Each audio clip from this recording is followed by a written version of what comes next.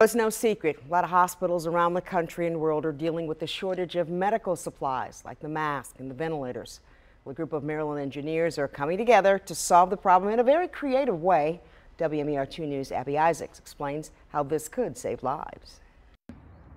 The group of engineers is using 3D printers and even breast pumps to make face masks and ventilators that can be used in hospitals that are running out.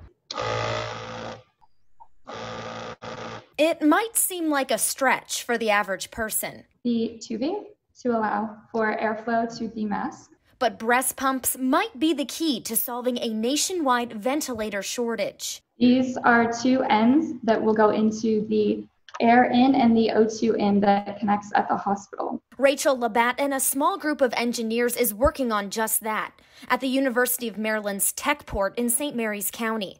It's usually an incubator for drone companies, but with the change in business models and demand, it's become a hotspot for engineers working to create hospital equipment.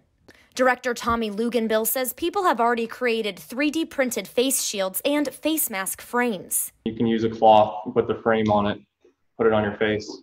And then came the ventilator. The FDA actually approved the emergency use of medical devices, including positive pressure devices modified for use as ventilators.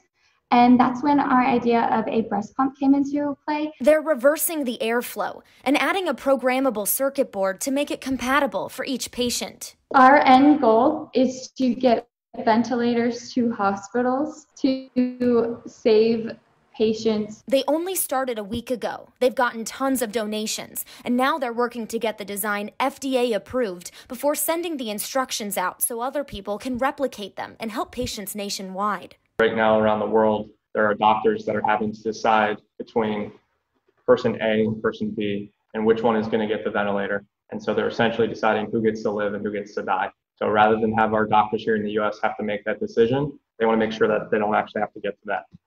They're still taking donations of breast pumps, and they're also looking for a biomedical lab that can run some tests on their prototype so they can get FDA approval. And they're also looking for companies that can produce circuit boards for these machines. We have information on how to contribute on our website, wmar2news.com.